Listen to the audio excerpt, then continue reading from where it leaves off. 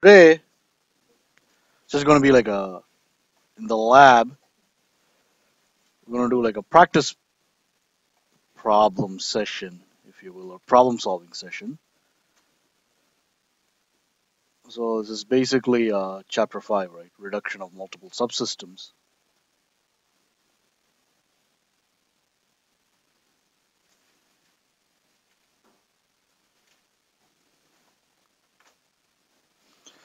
So before we get started with this, do you have any questions particularly?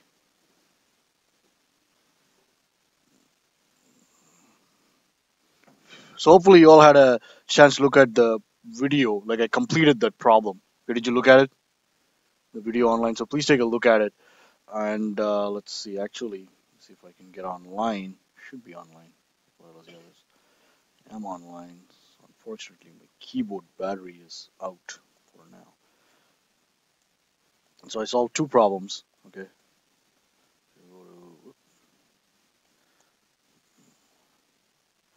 So we go to my lecture notes itself. So we solved a couple of. So I completed this problem. Okay, from last time. So we did all this, and also in the video I check it using MATLAB. Okay, and I solved a follow-up problem where again we review like 30, 50 stuff. And it's simply again find A, and this also I verified in MATLAB. Okay, so please take a look at it. So today, just for kicks, let's do something else. In the sense, let's do another problem. And your homework, I believe, asks you to solve problem 5. So again, when I say problems in the chapter, it's end of the chapter problems. It's not the skill assessment exercises. And like I keep saying, there's not one way to do this, right? Your book uses append and connect commands. I use like feedback, and so whatever you're comfortable with, or ideally you're able to understand like pretty much all the commands. But just solve like one problem using append and connect commands, the other problem using a feedback command. There's no like one right way to do this, right? Again, I don't claim my way is the best. Just what it is, right? So okay, so let's look at problem 5-6. I was looking at it right before class. So here it is. Reduce the block diagram. So let me zoom in more, and this is the problem we'll solve.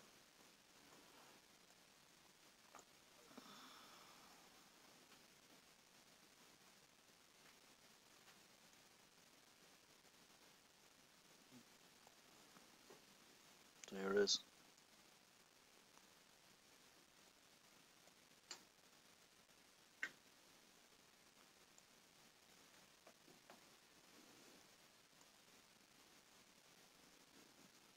Okay.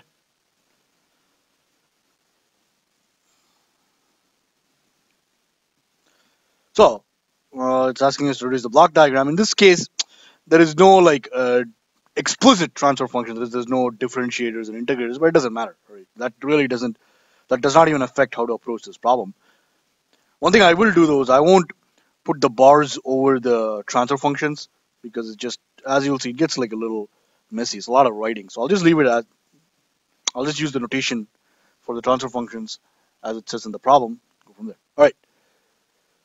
So I use block diagram reduction techniques, and as we will learn Mason's rule next class, you will see that Mason's rule is not actually that easy to use. Right? It involves a lot of steps. So I don't even use it. I don't. A lot of people. Okay, so the whole idea again behind block diagram reduction is if you see a practical system like this or like this, for example, can you quickly reduce it or get an idea of what the transfer function is? That's the point, right, of block diagram reduction. So it's only a part, a very small part, if you will, of your overall control problem. But anyway, let's get back to this. So he's asking for the transfer function C over the reference input R. So what would you do, or how would you approach this?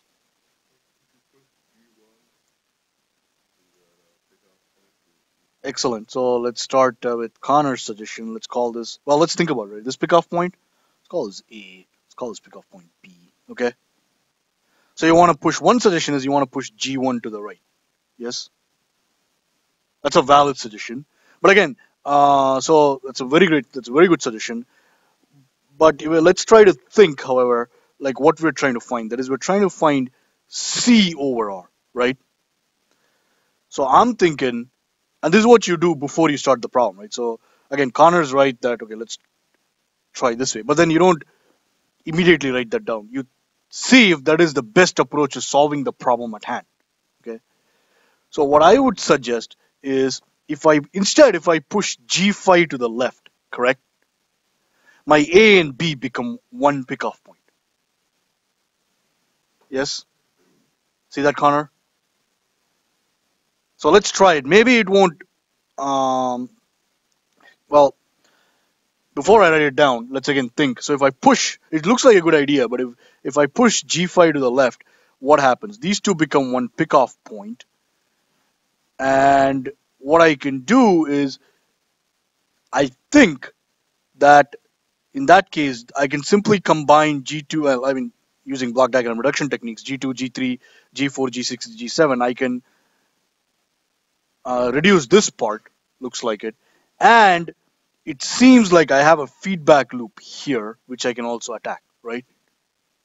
Makes sense? So let's try that, right?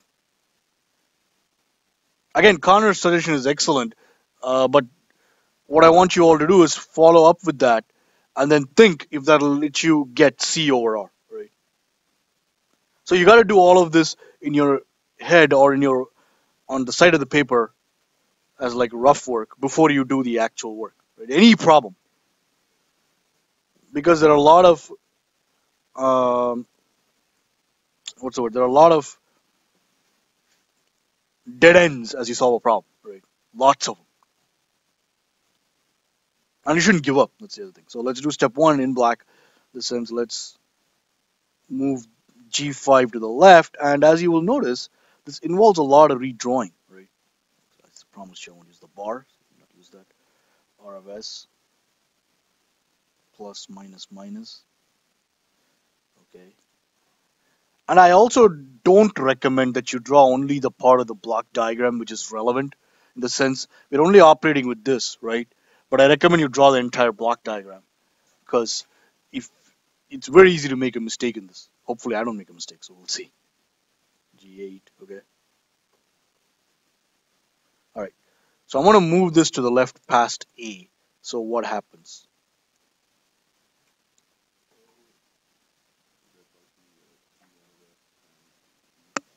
So there's a G1 times G5, okay.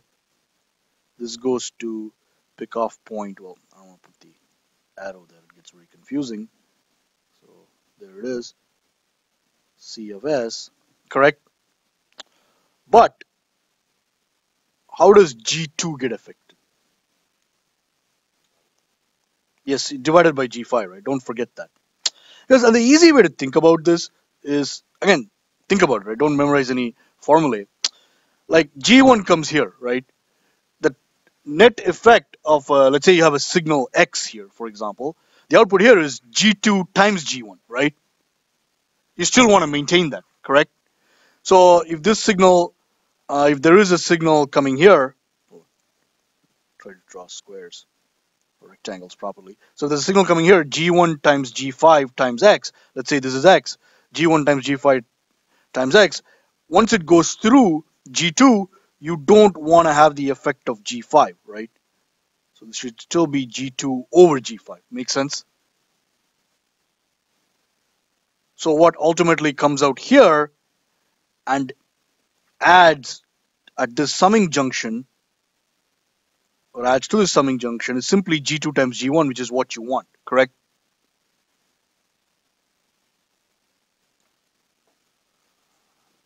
And on the exam, this is probably the most, no, this is definitely the most complicated block diagram I could give you. Your homework obviously has more complicated block diagrams because you have more time to solve it, right? This is, again, this is the most complicated one I can give you. All right, so let's see. Then this, uh-oh, I forgot something. So I pushed this past, pushed A to B. So if you want, you can write this as now A B. It doesn't matter however you want to label it. There are no standard methods, okay, for labeling pickoff points that I'm aware of. So let's make sure I get the G3 in. Okay. Then let's just make sure I get this in. Then there is a G4 coming from here, right? Like that. It's actually really hard to write on this tablet, even though I have a capacitive touch pen. G6, G7. All right, there you go. Okay. So again, take a bird's eye view and make sure that I didn't screw anything up. So let's see, I move this past the pickoff point A to the left, G1 times G5. You don't want to affect this signal with G5, so you divide by G5, right? A and B become one pickoff point, and then let's see, I have G2 over G5 taken care of, G4, G3 taken care of, G6, G7. I tap the correct point for C, and there it is. Okay. All right. Now what do you do? Yeah. So let's lump all of this together. So how does that? So this is, I guess, step 2. Let me use a different color. Go back to 100%. So this is. Let's do one. So let's lump all of this together. Mark's suggestion is correct, right? Let's also lump this G3 in, right? Heck, I can even lump this in, right? So it's looking good, but let's actually do it step by step. We'll just take. So let's start with Mark's suggestion. Let's do this first. Okay. So I guess this is step 2, if you will.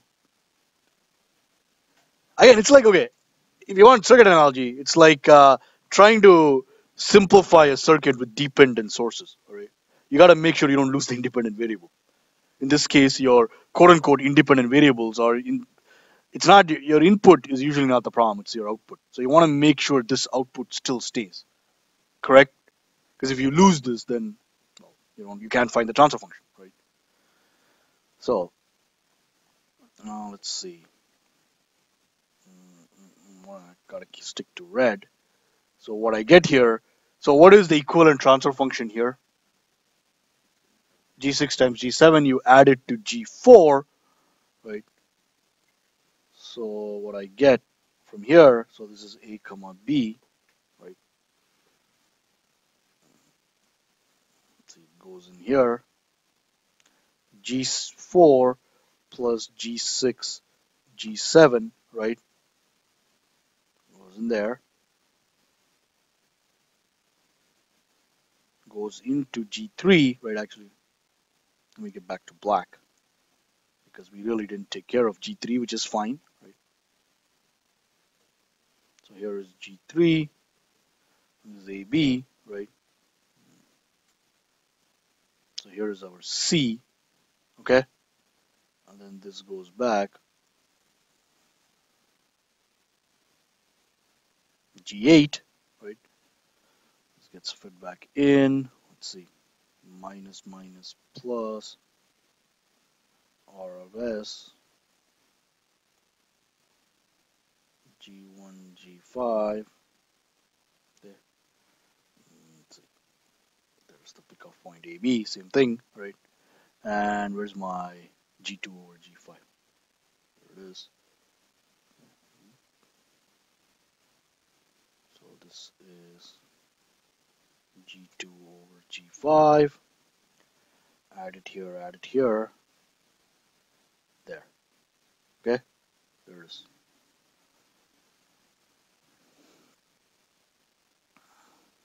Any questions so far?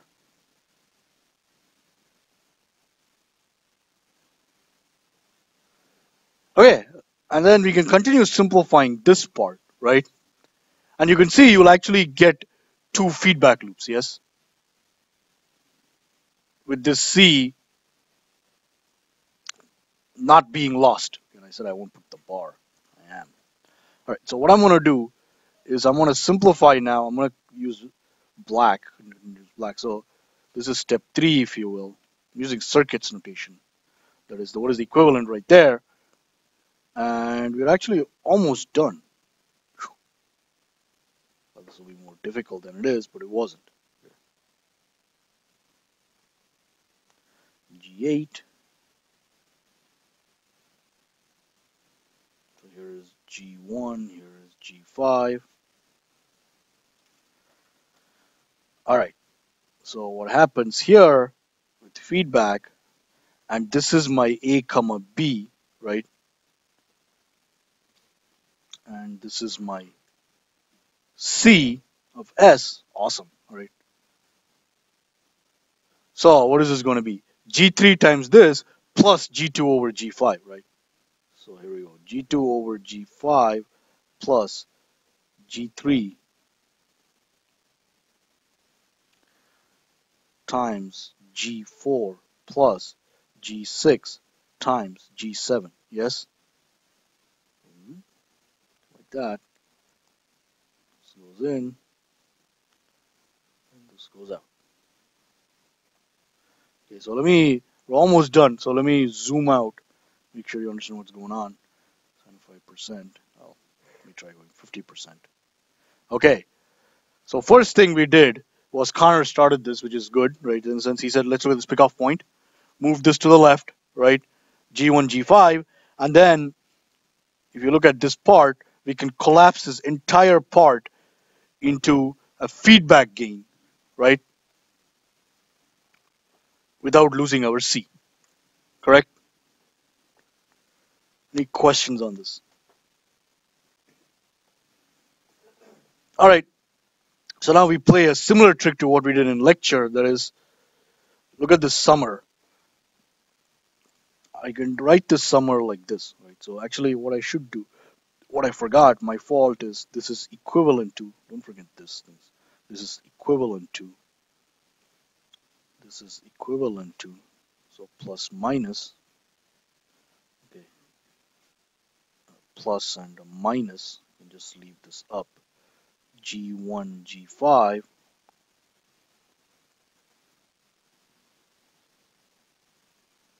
G8, oops,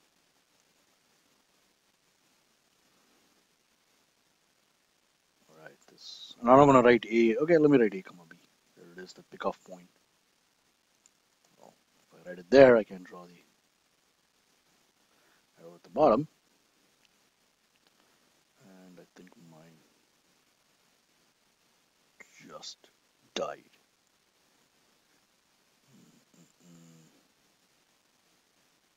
Uh-oh, this is not good. I periodically save, but I don't know how much I lost. So anyway, oh, I did save. Just close this because I don't trust this.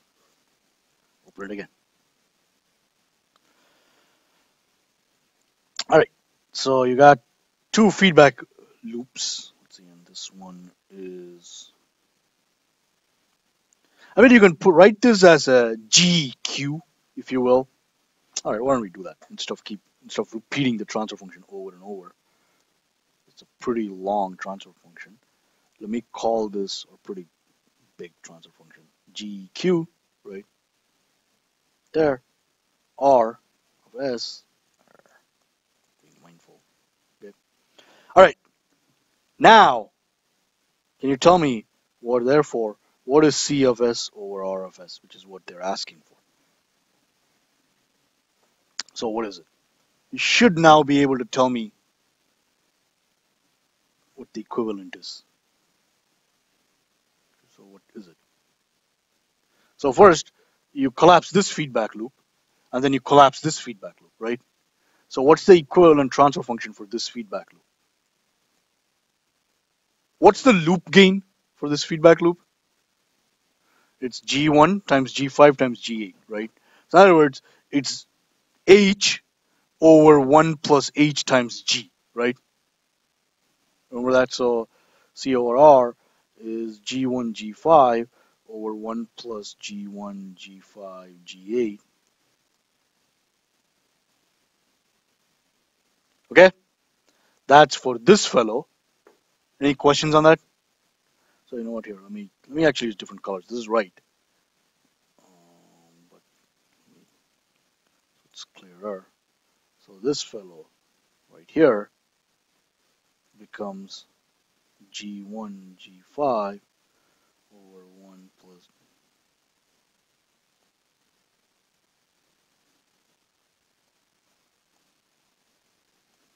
Okay?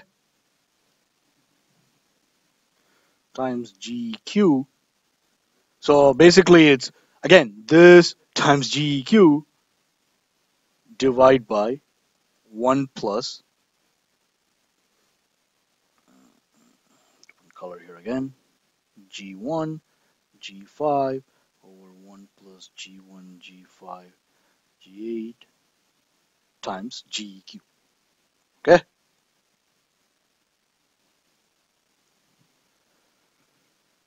So any questions so far?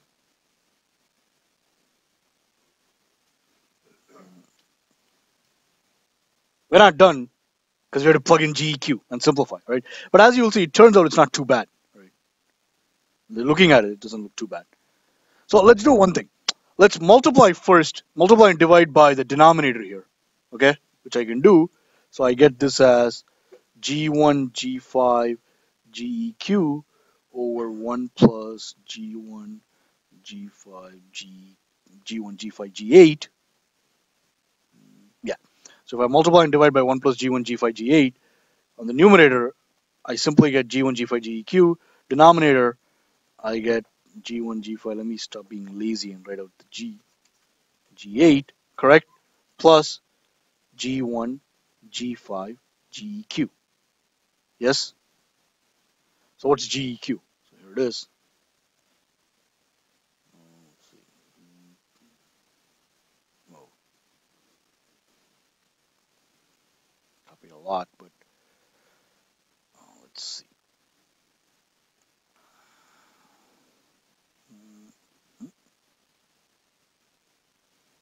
There's my GEQ.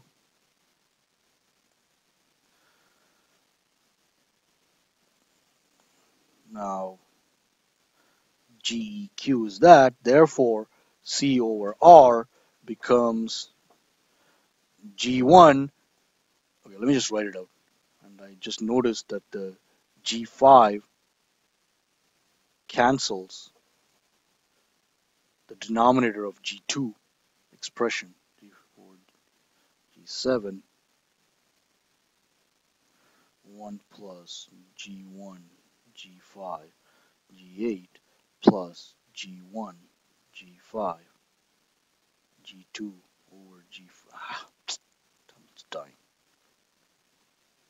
G2 over G5 plus G3 times G4 times G6 times G7. Okay? Alright, so let's multiply it out, and we're almost done, actually. So you multiply this out, I get G1 and a G2, correct? From here, plus, let's see, G1, a G5, a G3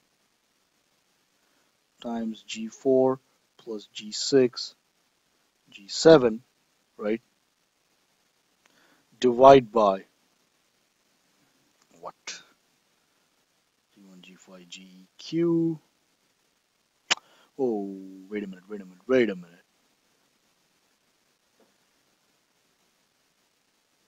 It's not good. So there are two things. One, I made a mistake. I just realized. Second, none of you spotted the mistake. That means you guys are all sleeping. So anyway, right. So I made a mistake. What's the mistake? No, that's not it. So, and the way I spotted the mistake was I was thinking about the previous calculations in my head. Right. Part of my brain was saying, hey, did I make a, because it's easy to make a mistake here. So I claim there's a mistake here. What's the mistake? What? Yeah, you don't need the GEQ here, right? So if the transfer function here is given by this, correct?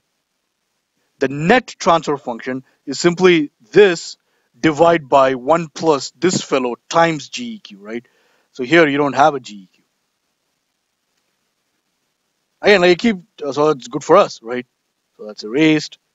Oh, look at this. The entire thing just drops off. Oh, beautiful, right? This G1, G5. Yeah, so this mistake of mine is good in the sense I always, so Dick's practice, right?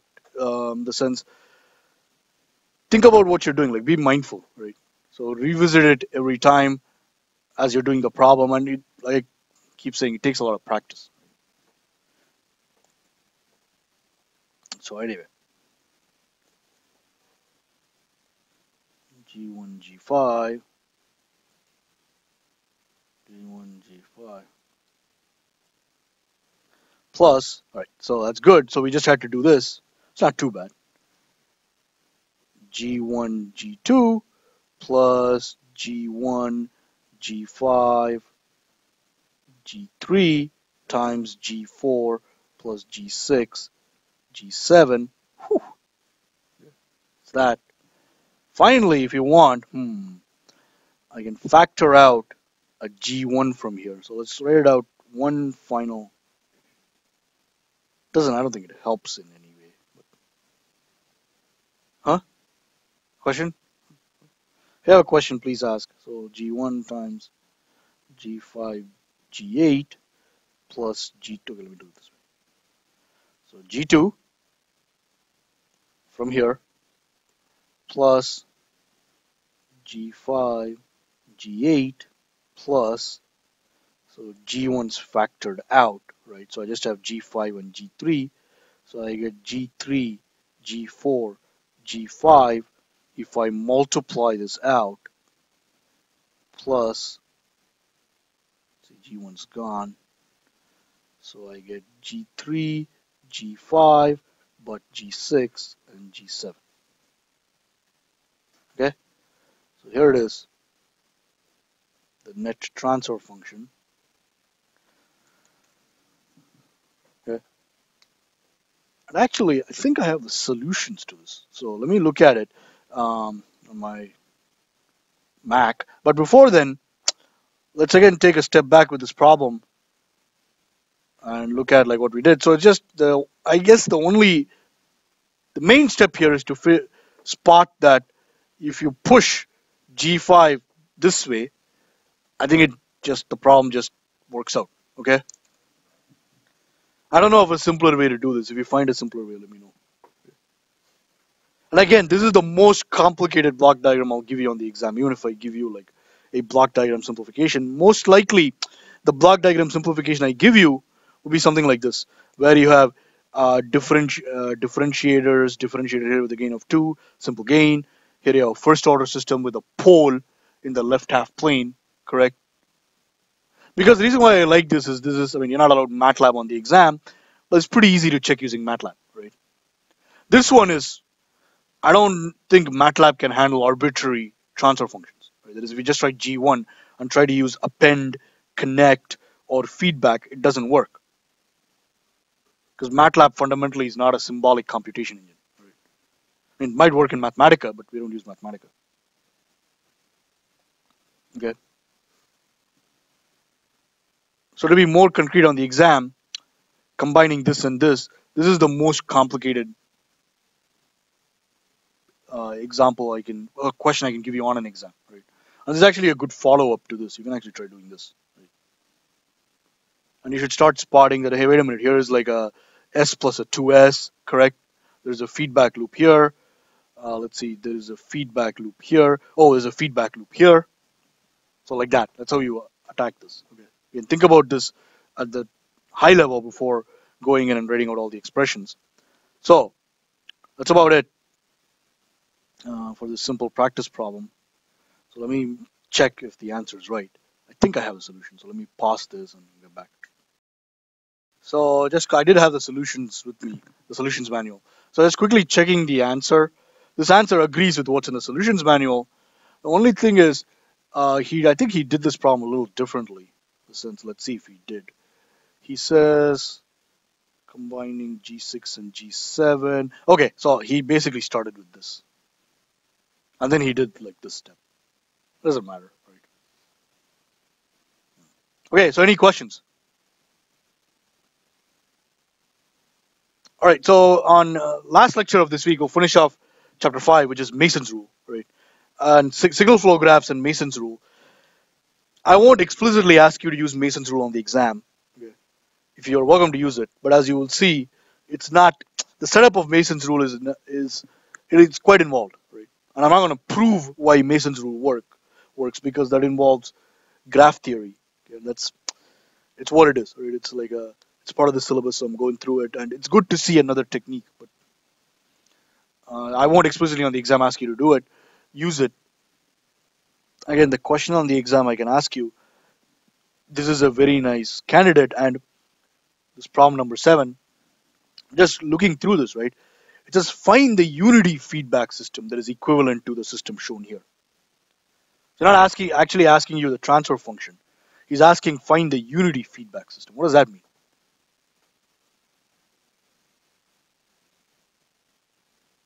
So what does it mean? Gain of one where? The feedback loop. So all he's asking you to do is simplify this part. You see that? Just read the question, right? What he's asking. He's asking find the unity feedback system. Here is unity feedback, right? That's nice. So all you need to do is just crunch this into one transfer function, this part.